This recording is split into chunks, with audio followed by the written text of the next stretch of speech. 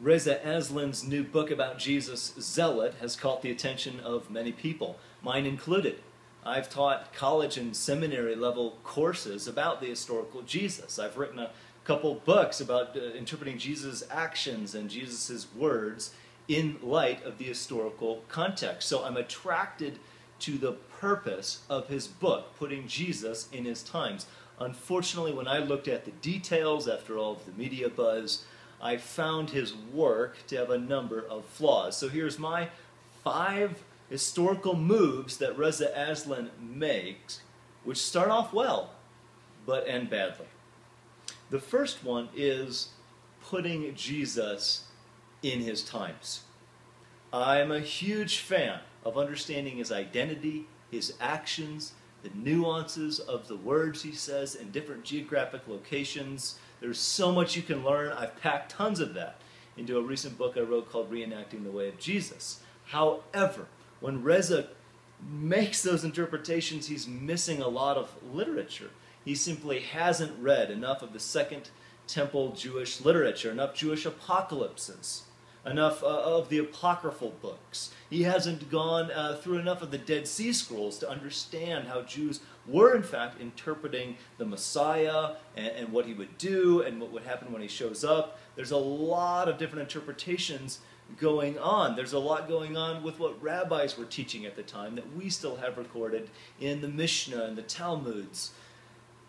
If you miss that material, then you come up with a simplified view of here a Jew claiming to bring the kingdom of God must be a political revolutionary, and Reza falls victim to an absence of knowledge about the diversity of Jewish movements in the first century. Second historical move that doesn't work out quite right is he begins by emphasizing the importance of the crucifixion. That's great. It is a defining moment in Jesus' work, ministry. It's a defining action in terms of his identity, but the fact that Reza considers this to be one of only 2 things we know historically about Jesus, the other being that he was a Jew who lived in what the Romans called Palestine, simply because that is what Romans historians tell us, and everything else in the gospel is untrustworthy. That's a poor move when you look at what we've discovered. For example, the Gospel of Mark is now understood to be full of excellent storytelling techniques, and the church historian Eusebius tells us that Mark got his information from listening to Peter give oral presentations about the life and ministry of Jesus. See, all of these things, when you add them up together and look at Mark's many references in Aramaic, you see here that whether or not this book was written later in the first century, you've got to give credence to much of what we find there in that gospel, because it certainly does seem to reflect the oral accounts of eyewitnesses who spoke the language in the context where Jesus did his ministry. So it seems there's a few more things than 2 that we can know about Jesus, historically speaking. Third historical mistake that occurs is Reza begins superbly by saying, man, Jesus' actions, Jesus' words, they look like a guy who was claiming to be the Messiah. Unfortunately, Reza believes that the Messiah is a solely political figure, that someone who was passionate about the temple and passionate about God's laws ultimately needed to violently attack Rome and throw them out of town. He makes this mistake, again, because he simply hasn't gone and read the understanding of the Messiah in the temple scroll that we found at Qumran, or in the Messianic Apocalypse from those same Dead Sea Scrolls, or 4th Ezra, the Apocalypse of Baruch, these other interpretations of when the Messiah comes and the old era changes to a new age. He doesn't see that there are more options for understanding this Messiah to come, this servant of God described in Isaiah 52 and 53. Fourth move that he makes, which I commend at first, but then quickly question, is that Jesus' triumphal entry into Jerusalem is a claim to be king. It is Jesus saying, I am the king, right? Messiah means anointed one. This is the one who has been recognized by God to be the next king of his people. And what he's doing there, coming to the city triumphantly in fulfillment of prophecy of this great king to come, is making that claim, which would anger Rome.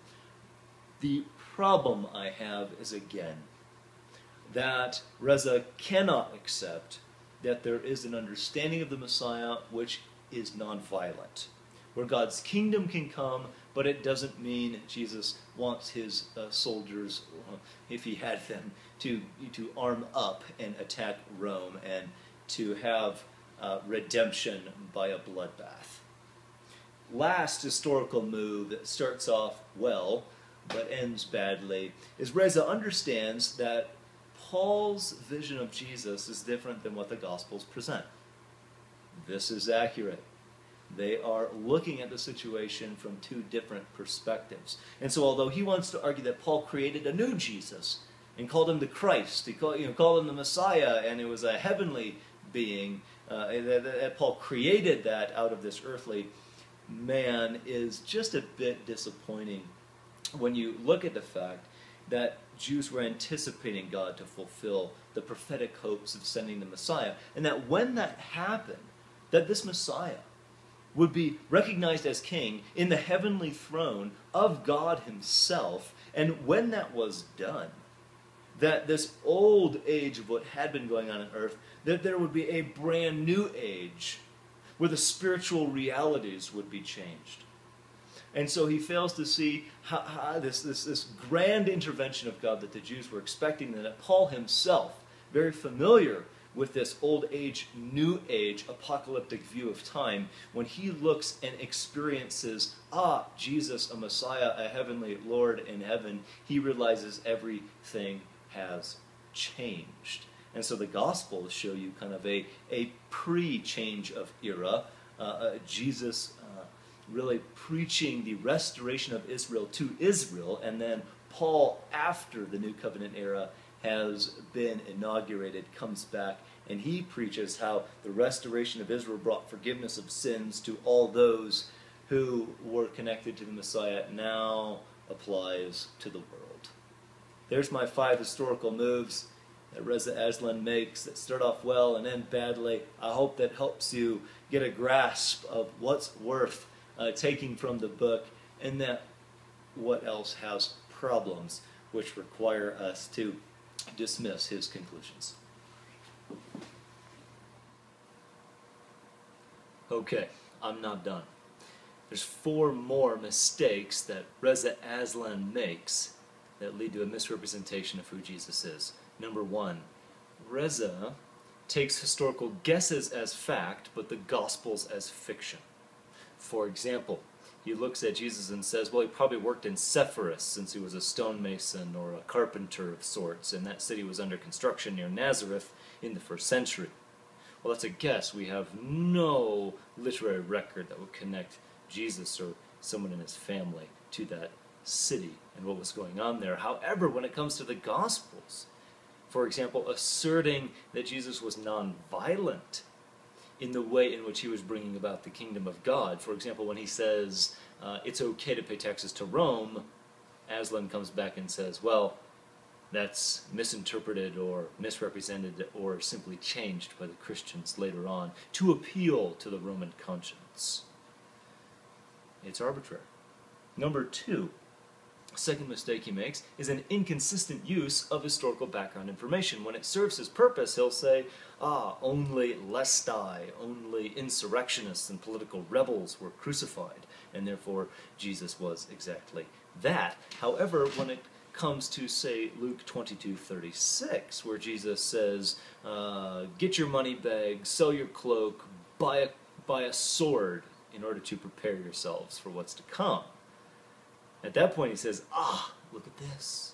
Jesus, he's a revolutionary, he wants to kill people, he's bloodthirsty, they're getting swords. Well, in the context, Jesus says, do that. The disciples say, we have 2 swords. He says, that's enough. Well, that would not be enough to take on the Roman army.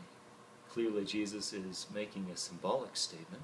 He is orchestrating his own arrest, leading to these cataclysmic activities which would define who he is as the sacrificial lamb. The third mistake that Aslan makes is an arbitrary trust in non-biblical historical sources. For example, Josephus, the Jewish historian, writing at the end of the first century, he trusts him more than Matthew and Luke, who he's saying wrote down their Gospels at the end of the first century. Well, Josephus has been discredited on a number of counts, specifically things related to the Jewish rebellion against Rome around 70 A.D., but he continues to say, if Josephus says there's always messiahs and this is the way life is in Israel in the first century, I can trust him, but I can't trust Matthew or Luke when Luke says he's using earlier sources, and in fact the church historian Eusebius says Matthew originally referred to earlier Hebrew sayings of Jesus. And so why would we dismiss writers' biographical accounts simply because they're written a generation or two after that person lived? Certainly today we wouldn't say that the latest biography of Abraham Lincoln or Dietrich Bonhoeffer is wrong, false, contrived, or off simply because it's written so long after that person lived, if in fact the person writing it used sources close to that time period and accurately represented who it is they're writing about. Well, the fourth and final error that I think is made that misrepresents Jesus from an historical perspective is that Aslan simply displays an ignorance of the wealth of primary sources that exist from the time that show not a simple and kind of narrow view of Jewish society, but a very complex and diverse group or a set of movements among the Jews. For example, in Aslan's book, he claims that because Jesus is bringing in the kingdom of God, since he is claiming to be Messiah and doing that, well, of course, he's a political revolutionary. At one point he says it would be ridiculous to think otherwise. Well, how ridiculous would that be when we have other writings? For example, the rabbis captured in the Babylonian Talmud that says if we could just get people to obey the Sabbath laws for 2 times, then God would redeem his people. The kingdom would show up. He would break in and set us free from the oppression we suffer under.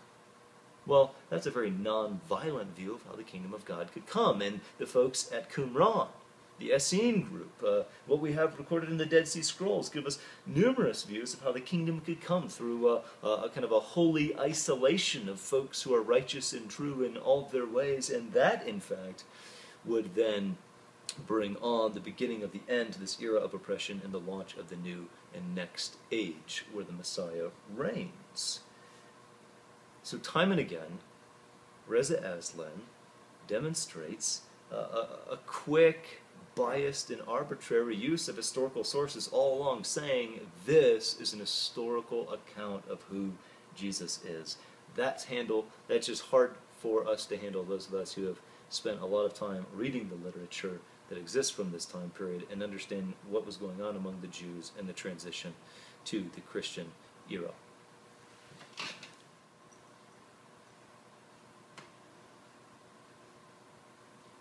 No, I'm still not done. One more. The statement in his book that Christians after the time of Jesus redefine the definition of the Messiah in order to make Jesus more palatable to a Roman audience when they're on their conversion journey led by the Apostle Paul. That statement, that idea, just continues to reflect an absence of knowledge about the diversity of interpretations going on.